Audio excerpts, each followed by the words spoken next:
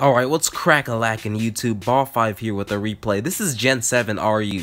Straight insanity. And, yeah, this team looks like, my team actually looks like, I just, got this team.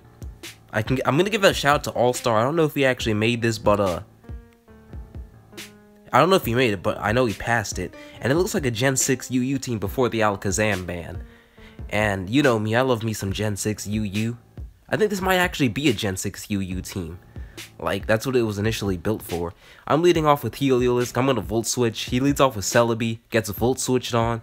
I'm just going to bring out a Escavalier. I was going to bring out Entei, but Escavalier is probably a safer bet. Even though these like to run Hidden Power Fire. But, no one's real enough to do that in turn 1. No one says, Heliolisk has Dry Skin, so I'm going to click Hidden Power Fire. He actually just gets up his rocks. I knock off Donphan's Choice Band. I'm switching to Swampert as opposed to Gliscor because, or that's actually Gligar. But I switch into that so I don't get knocked off. Even if it was a Gliscor, I'd still switch into this to not get knocked off.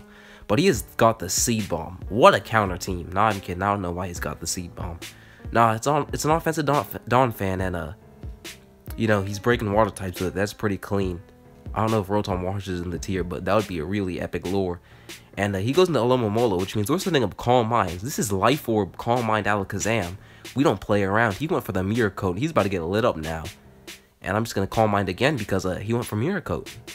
Unless he was Waterfall or Knockoff, he couldn't do a thing about it.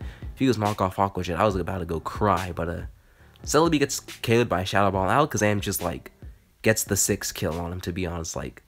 Doesn't even get another kill in this game. Alakazam just, wrecks everything. Jolteon's dead, Psychic. You thought Jolteon was surviving a +2 Life Orb Alakazam Psychic. I don't know what to say about you.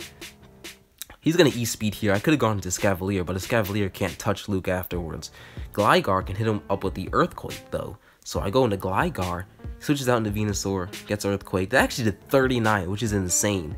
39 to Venusaur with Earthquake. That's a, from Gligar? That's a disgrace. I don't care how offensive you are. I did not believe that when I saw that. But I'm just gonna U-turn back into Alakazam and something else dies. Look at the something else died anyway. Look at his team. And that's gonna die to Psychic. Oh wait, no, he's gonna switch out into Lucario, but that makes a difference. Luke is dead too, and Alakazam is just lighting this guy up. In fact, he lit him up so much he's just gonna forfeit and get out of here because Alakazam just whooped him. Thank you guys for watching. Have a nice day. Bye bye.